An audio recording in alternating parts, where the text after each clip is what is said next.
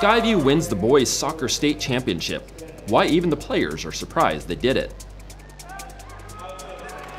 Plus, an unlikely story of friendship on the track. And it's just been an amazing opportunity. How one girl's leadership is paying dividends for 3 autistic athletes and their teammates. And video games. At school, the class that lets kids design their own.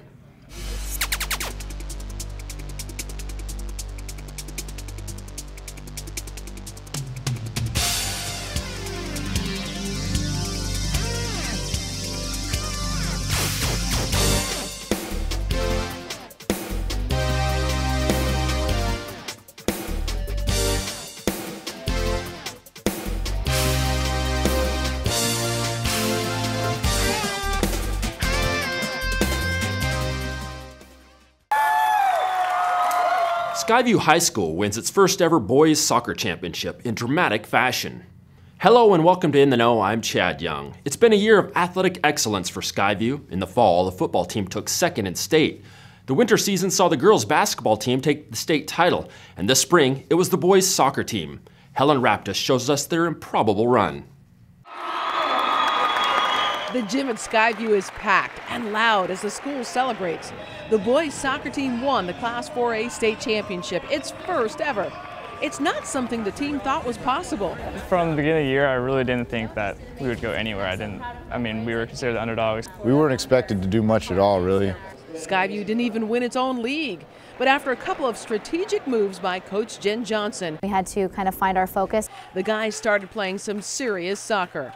A flurry of wins propelled them to the state title game against Central Kitsap, a team that hadn't allowed more than a single goal all year long. But the Storm put that streak to rest early, scoring 2 quick goals. After that, it was a matter of holding on until the final whistle. That last 15 minutes of that match was so intense. And in the final moments, Coach Johnson knew she couldn't help her players anymore. The cheering from the sidelines was so loud, even if I wanted to talk to one of my players who was close to me, they couldn't hear me. In the end, an exhausted Skyview squad took the crown. I mean, that was symbolic of what, every coach says, blood, sweat, and tears, you give everything. You get out of it what you put into it. And we're all just screaming and yelling. It's probably the best feeling I could ever have. For In the Know, I'm Helen Raptis. The championships for Skyview and other Vancouver public schools don't stop there. A number of athletes won individual state titles as well. In Class 4A track and field, Skyview's Taylor Barris took first place in the girls' javelin throw. Also from Skyview, Jamison Shirley won the state championship in boys pole vaulting. At the 3A level, Columbia River's Jennifer DeBellis won the girls' pole vaulting championship for the 2nd straight year. In tennis, Skyview freshman Sammy Hampton won the state singles title. Congrats to all of these outstanding student athletes. This year of champions in Vancouver isn't confined to the high schools. We found a group of athletes on the middle school level who are making their mark on the track. Like any other, the track at Jefferson Middle School turns athletes left 4 times and drops them off where they began. Run fast, run hard, and still, you haven't gone anywhere. The visiting team, Discovery Middle School, makes those left-hand turns a sea of blue as it goes through its warm-ups. And although she doesn't need to stand out, you can't miss Esme Sanchez in that bright pink sweater. She's with the team, but she's not here to run. She told me she didn't want to be on the track team, she wanted to help Sam. Sam is one of 3 athletes on this year's squad with autism. Big Sam, Sammy P, Gage. Like the rest of the kids, they run, they throw, and they jump. But above all, they have fun. I love watching them smile. They're always excited. They put a smile on my face because how happy they are. Children with autism are often left on the sidelines. Most of them have limited verbal skills, and that can affect their ability to make friends. On the track team, teacher Laura Hamilton found an opportunity introducing her autistic students not only to the thrill of competition, but also to their classmates. These kids are so encouraging and empowering and have been nothing but fantastic mentors and helpers and friends to my students. And I like how the school always motivates them to do better, and they always cheering cheering for them.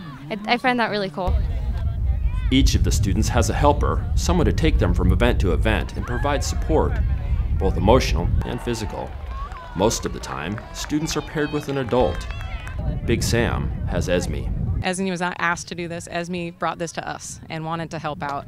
Without being told, Esme understands a simple truth. Well, they're the same persons like us. And her classmates at Discovery have made a discovery of their own. I think it's been eye-opening to them that they actually have a lot in common with my students. It's not as different as they think it is. They're realizing that these are kids. These are kids just like they are. One by one, they crossed the finish line. And though the track inevitably brought them back to where they started, Big Sam, Little Sam, Gage, and the rest of the Wildcats are, without a doubt, somewhere they've never been before. Esme says she can't wait to do this again. Her only regret was that the track season wasn't longer. A teacher librarian earns one of the highest honors in all of academia, a Fulbright Award, and a trip to England. Kate Burton from Fort Vancouver High School will spend 6 months in Sheffield, England. To earn the trip, she had to write 5 papers and go through a rigorous application process. Kate knows how rare this honor is. I still am stunned, okay? I still can't believe that I actually got it. There aren't a lot of these that are given out. There are 2 of us that are going to England from the United States, so I feel very, very fortunate to be one of 2. Kate's attached to a university there and will work at 1 or 2 high schools. Her goal is to learn how students in England do research and pass their study habits along to her students. She'll also have the opportunity to sightsee, which she's looking forward to. This will be her first trip to England. Another VPS staff member earns some recognition. Elizabeth McKiley is named Educator of the Year by On Point Community Credit Union. Elizabeth is a counselor at Hudson's Bay High School. She beat out competitors from throughout the Northwest. Elizabeth was nominated by her fellow Bay staff members and also students. And that part definitely was really sweet, and you know, it means a lot to me because I've been with these kids for a lot of years. I mean, some of them since 2nd grade, some since 6th grade, and most of them since 9th grade. Elizabeth has been instrumental in the development of the Academy at Bay, a program designed to prevent dropouts. Its first class will graduate this year. For winning, On Point will pay her mortgage for the next year. Ask most teachers and they'll tell you. Give students project-based work, not theories, and they'll be more engaged. That engagement leads to better performance in school. In our We Learn story, we take a look at how a technology class at Skyview is sucking in kids and challenging them in new ways. We Learn correspondent Mark Ray has more. Video games are part of students' everyday lives, like reading a book and not doing homework. So it's only natural that students would want to create their own. And that's just what's happening at a program at Skyview High School. Just going to call it Master Pro because we're going to... Kim Hansen is like almost everyone under the age of 40. I do play video games pretty constantly. Her students are the same way. They signed up in droves for her video game programming class. Well, I've always played video games, wanted to figure out how to program them and just how they work. But what they learned quickly is that it's a lot harder to create a game than it is to play one. No, it's not easy. There's a lot of struggles that go into making video games. They use special software, digital art techniques, a lot of math, and the programming language C++. I just love programming, and why not, if you're going to program something, do something interesting with it. It's intense, and because students are passionate about gaming, they're locked in. When I walk around, they're on task, they're excited, they tend not to want to leave. More than learning to make fun games, these students are learning skills they can take to any career. Project management, attention to detail, and how to deal with deadlines. You have to really narrow down what you want to do, and that's difficult because there's so many things that you can and want to do that have to get cut because you just don't have the time. After they learn the basics, they get to design their own game. And so that final product is kind of a really cool goal to work towards. So it's really cool seeing what they come up with for their custom games. Kim tells me that students that struggle in other classes often don't struggle in hers. It just goes to show that if you give students something that they're passionate about, maybe they'll pursue it. Like Pac-Man being chased by a ghost. For In the Know, I'm Mark Ray.